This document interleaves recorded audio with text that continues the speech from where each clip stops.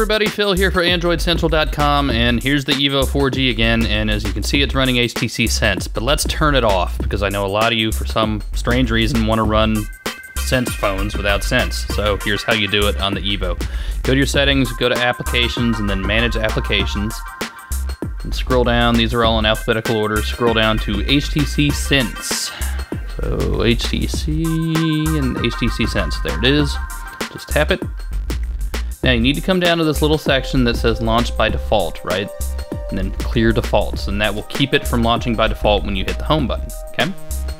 Now we need to tell it to force stop, and this is telling Sense to, hey, don't want you to run anymore, thanks, shut down. Been nice knowing you. Now when you hit the Home button, you're gonna get an option, because Sense is still installed, it's just not running. So you have Sense, and then you have Launcher, which is the stock default Android launcher, and then you have the option to launch it by default. Not going to choose it there. And there you go. There's the stock home screen, right? So now we have the standard 5 instead of 7 that you have in Sense. You got the same normal buttons down at the bottom, including the launcher. And see, every time you hit the home button, until you click that little default box, you're going to get the option. You see Leap doesn't work, right? You don't get the 7 home screens. The widgets are gone. The HTC widgets don't have access to them at this point, so you're going to have to live with that too.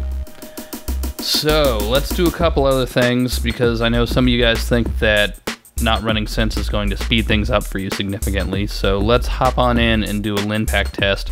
You saw we just did this a little while ago with the Evo and Froyo and Android 2.1 versus 2.2. So let's run it real quick. And 4.2 megaflops per second, or megaflops, I keep saying megaflops. Million floating operation points, yeah, I know. So 4.3. Nothing too extraordinary there, so we're not gaining all that much speed, if any, right? Alright, now let's go back and let's go run NeoCore. This is the graphics benchmarking test, so we'll see if we gain anything here. And we'll run it and let it take its course.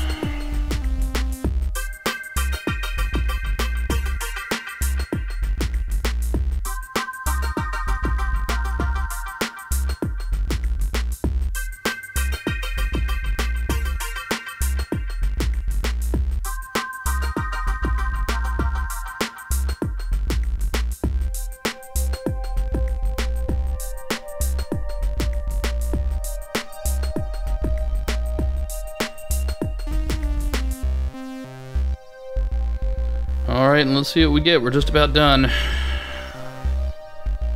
That's right, fire on the guy. Come on. I'm too good for you! Pew pew! Alright, that's it. Let's see how we did. And we get 25 frames per second even, so that's really no gain from before, maybe a little bit, just a tad, but well within what we've been seeing, right? And oh, forgot to mention, there's the 3D launcher, because I know you love that. All right, there you go. See you, everybody.